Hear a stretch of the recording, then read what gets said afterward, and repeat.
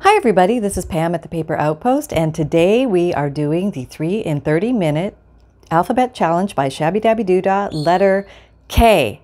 K is for kite, and boy, this was a brain twister, but I'm giving it a go anyway. So here's my ideas, and let's see what we can do here. Okay, so I'm gonna first work with a thin sheet of paper, because I'm going to make something out of this thin sheet of paper. And let's just take, this is a college rule paper that I just copy dyed, but it doesn't have to be copy dyed. Any thin sheet will do.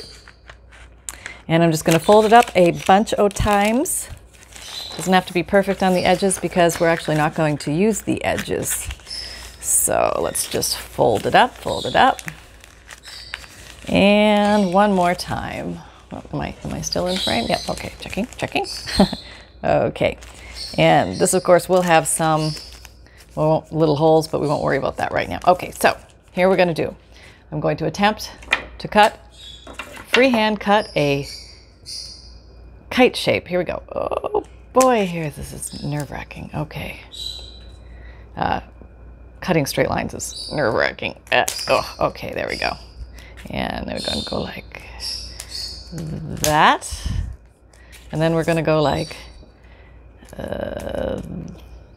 that. Okay, there we go. We got a bushel full of kites here now to play with. Awesome. That was quick, right? We like quick and easy. Here. Oh, okay, we're stuck here. There, we're free. Okay. A couple of these have the holes in them. Not gonna worry about those. I don't need that many anyway. Okay, so the first thing I was going to do is I was playing with the kite shape. What am I gonna do? What am I gonna do? And I thought, well, I could make a flower. And I've been kind of playing with how to make paper flowers that can easily be incorporated into your journals, because let me just check my, yep, it's okay. Because the bulk of the flower always became an issue. But if I could make a flat flower, then maybe I've got something. So let's go to it. So you'll know whether I completed the challenge if this video is not longer than 30 minutes. I figured out also that's the best way to time this thing. Just look at the timer on the video on the bottom of the screen over here. I think it is. Okay, so let's get started. Basically, what I'm going to do is I am going to, with my new little inker daubers, I am going to ink around. Inky winky, super quinky. All right, let's see, I think I'm gonna need possibly 7 or 8 of these, so I'll do these quickly. But I have lots of kites here to work with, so that makes it kind of fun in case I have a, catastrophe or something. But I think everything's gonna be okay, because it's only paper, right? That's the motto. All right, going around the town here. All right, getting lots of pink on the edges. It doesn't have to be perfect because only half of this will actually show in the end. Okay, doop-de-doop-de-doop, doop-doop. All right, what do I got? 1, 2, 3, 4, 5, almost there. All right, and we are gonna make a flower, 6. I think I have 2 here. No? Yep, no. Okay. And we are done. Okay, this is real-time live action. No breakaway, hopefully. Never know. Okay, so we have our petals.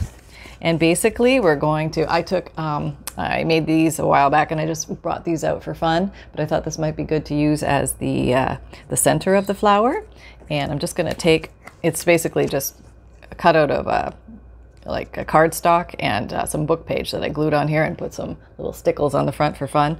I made up a bunch of those one night watching TV. That was fun. I highly recommend making a bunch of those because you can use them for so many things like this. Okay, so here we go. Got the glue stick going. Here's the glue stick. Can you see this? I'm like guessing because I'm sitting down. Okay, now this is going to be the front of the flower. So I'm going to put this basically at the middle of my little thing. Can you see that? Okay, and now we're just going to go around the clock. All right, and just overlap a little.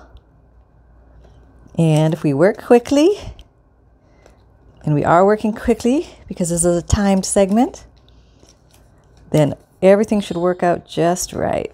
Okay, going around. This is the back of the flower that you're seeing. Okay, this is pretty easy. Anybody can do this. I have high confidence that you all can complete this mission. All right, and there we go. Okay, now okay, now this is the front. See, it already looks kind of cute, right? Little flower, very flat. Can put that in a journal. And to secure it on the back, I think I'm gonna just grab any piece of paper. I just happen to have some cardstock here, but you could use any paper. Use your paper punch and cut out a circle, and then just slap this on the back, and that'll secure the back so it doesn't go anywhere. The little petals will not fall off. All right, there we go. And there we are. We have a flat flower to go on a journal page. That might be kind of cute. You could actually draw a little stem from it, some leaves, and people could journal around it, or you could journal on the pages. That might be fun. Let's decorate it up a bit just to say we did and have some fun. Okay. Kind of far away. Let me take it closer. Okay. So what we could do, I've got the stickles out, my glitter glue stickles, you know me. And sometimes if you draw these little curly bendy shapes as if you're actually looking at a curved leaf, petal of a flower, even though your petals are actually straight, it fools the eye into thinking there's curve going on there. And now we're kind of looking like a little bit like a poinsettia, or, you know, other kinds of flowers that I don't know the names of. There we go. Okay, so we have that. And what else could we do? We could keep going with this. We could put some little dotties here. And how about some dotties here? And how about some dotties here? And this is kind of festive and fun. Festive. I don't know why this is festive. This is very festive. Oh, well, it could be a poinsettia, and that could be festive. Okay, we'll go with that. All right, let's just put one in the middle. Oh, let's put 2. Let's put 4. All right, there we go. How about 7? All right. Okay, I'll stop now. All right, so there is our pink poinsettia, which I'm sure I have seen pink poinsettia. So to go inside a journal, and I'm going to put that aside so I don't, you know, smudge it. Okay. Number 2, what am I going to do with, did I announce the letter? I hope I did. K is for kite, right? Okay. So, whoops. Okay, no, okay. So let's say we, oh, I was practicing there. Here. Now let's back up a little bit so you can see better. Okay. All right. And here, I'm going to take a thicker piece of cardboard. And this piece of, it's like scrapbook paper, and this is 2-sided. You don't have to use 2-sided. I'm just using it for an example here. But basically what I want to do is I'm going to fold it up. Actually, what should I do here? I want to fold it up and cut, nope, let me fold it up and cut even slots. I need even strips. Yeah, here we go. Okay, let's just do this. There we go. All right. So I have a bunch of evenies in here, and I'm just trying to think of how many I need. All right, let's just try this. Okay. Doing the kite, cutting the kite. Well, you know what? Let me try doubling it so I can get twice as many. Might be a little thick with the scissors, but I'm going for it. Okay. Oh, it's not so bad. No, I'm stronger than I look. That's right. Okay, here we go. Ready? Get in there. Cut. Okay. I like how Nick the Booksmith says, you have one job to do. Do it. I think she was talking to a glue stick at the moment, but okay. There we go. We were 9 minutes in, and we're doing okay. We're still alive. All right, so now we're going to cut. So a kite shape is basically like it's like a rectangle, but it's not a rectangle. But I think it is a rectangle, but it's not a rectangle. It's probably like a, you know, there's probably some fancy name for kite shape, but basically the bottom part is longer than the top part, but it does have 4 sides. So we all know what a kite is. Why am I explaining that to you? Okay, we carry on. Okay, so now what do we have? Because we use 2-sided paper, we have different colors of kites. So these are really cute, aren't they? Really pretty. So what I thought I would make out of these is another flower, but a different kind of flower. I'm on this flower thing apparently. So, okay, so I'm going to take changing colors just for fun for Yeah, I think that's good. Okay, so this flower, instead of being immobile, this one is going to be mobile. So we are going to poke a hole in the bottom, a very tiny hole. I have this little gizmo. I don't know if you've ever seen one of these, but I have this little tiny hole puncher. But you can use an awl or a needle or something and just poke one little tiny hole in the bottom. Okay, and there we go. And it's stuck. Yay! All right, that's why we use the expensive equipment here. Okay, got my hole, and I'm going to pop a brad in it. But before I pop the brad in it, I am going to ink these very quickly, very quickly. Oh, you'll be so thrilled at how fast I ink these. Watch, what color should I use? Now I'm confused. I'm going to do blue. Okay, there we go. And I'm going to use my little blue. I know this is blue because I have my blue thingy. And we ink. Super inky fast. Inking at the speed of light. Oh, is that one? Yep. Okay. Almost done. Got a nice contrast on there with those colors. The nice thing about the two-sided paper is if you pick an ink to complement a color in one of these two-sided papers, they're often complementary on both sides. Does that make sense? Like whatever color you pick should work with both sides. You can go for a completely different color that's not related at all and have something utterly amazing as well. And that's all fine. Okay. So now this little gizmo, I guess I'm going to do the backs too because I want this to be a removable thingy so that you can maybe tuck it in a pocket or, you know, you can take it out and play with it. If you use something with only print on one side and whiteness on the other side, then this you could make journaling space on one side and just decoration on the other side. Your decoration would have to remain relatively flat though, like stamps or thin stickers, washi stickers or something like that, because it's gonna fold together. Okay, so here we go. All right, I have not lost my, okay, pink, blue, pinky. Okay, there we go. All right. So now let's put this all together.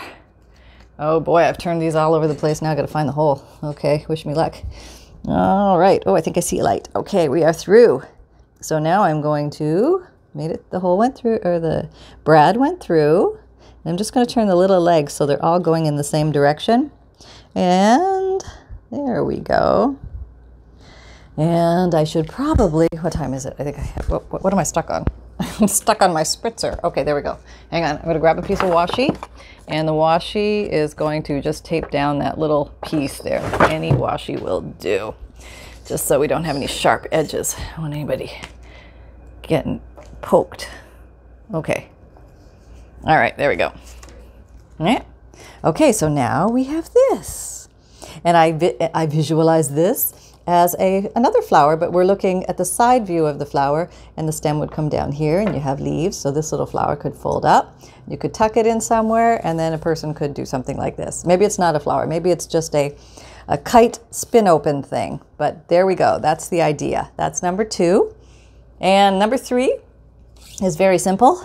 And this is just making a little kite, like a bunch of kites on a ribbon, and I've got a little green ribbon here, and I thought I would, well, since I have these, I might as well use these. Waste not, want not, right? Okay, now we could just do them on here like this. Well, let's see, we could do 3. What's a good color pattern? You? How about you like that? Oh, you're kind of confusing me.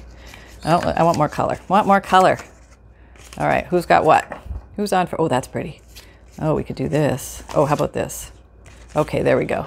Oh, we got lots of time. So we got like 15 minutes. Okay, so I'm just gonna, now how is that gonna work? That's too long. Okay, so what we're gonna do, we're gonna make our kite smaller. That's right. We're going deep here. Yep. All right, so making the kite smaller. This is gonna take some math thought. Oh boy, that's probably wrong. Okay, well, we'll just give it a go and see what happens. Okay, have it here. And then we're thinking kite shape, come on, even, cut, okay. Hey, not bad, we got smaller kites now. Now these will fit. Okay, so let's stick these on here, but we want to emphasize, and I guess we are inking again. And let's do the blue again, that seemed to show up nicely. Okay, we just need to do one side. And what this could be is just an edging of a book page possibly, or this could be maybe the beginning of a belly band. Which looks better? This side? Okay, yes, it's this side. And, or it could just be across the, maybe partially across the top of the page. I think down the side of the page with you, because this is a little bit longer. Maybe you could make smaller ones and you could fit more little kites on here. That might be a better idea. All right, so let's stick these on here. Kites on a ribbon. All right, so now these don't look totally kite-like. I want to grab my pen as I, let's give it a thicker one. I'll show you which one I'm going to use. All right, this is more like a marker. This is this guy, Faber-Castell Pitt Artist 1,5. Okay, and let's just do our traditional, oh boy, I'm going to freehand this. It's going to be a disaster. Kite shape here. All right. Okay. Okay. But that, are we in frame? No. Okay, there we go. More in the center. Okay, there we go. And we're going to glue those babies down. What kind of glue should we use? Let's use Fabri-Tac because we're gluing onto a ribbon. And that's sort of a material, right? So let's glue that down. Okay. And kites was a tricky one. You had me there. You had me there. But you know, nothing ventured, nothing gained. And I think for me, the fun about the time pressure is it forces you to think outside of the box, where you kind of have some ideas coming in, but when you actually get on the table and the paper and the glue and the scissors start, marrying together, you never know what's going to happen. Okay, so there we go. Got these basically equidistant apart. And I would say, I'm just going to measure this quick so we know how long we're talking here. The actual kitage is about 8 inches. So that could go down the side of a journal page as a side border. You could turn it into some kind of tuck or a belly band or something like that. So I'm just going to nip this little guy off the edge. Nip. And he's nipped at the top. So we're going to call you almost done. And let's do, let's put some stamps on you. Yeah. I got some new stamps. All right, so let's play with those. I got these stamps. Are these cute? These are so cute. Little stamps are really awesome because you can do a lot of things with them. Let's see. What can we do with them? We can do this. Okay, it's the first time I'm using this stamp. Big test. Ta-da-ta-da. Oh, that's kind of cool. Yeah, I like that. Hey. And all right, we have this one. That's kind of cute, isn't it? Yeah. Okay. Doot. All right. No, put them all on the same side. Yeah. Okay, that's kind of cute. I like that. All right. One more. This guy. This one. Okay, you all vote for that one. All right, we'll do that one. All right. See, I can hear you. All right. Here we go. Down. All right. There. Oh, that's kind of cute. Look at that. Okay, that came out better than I imagined.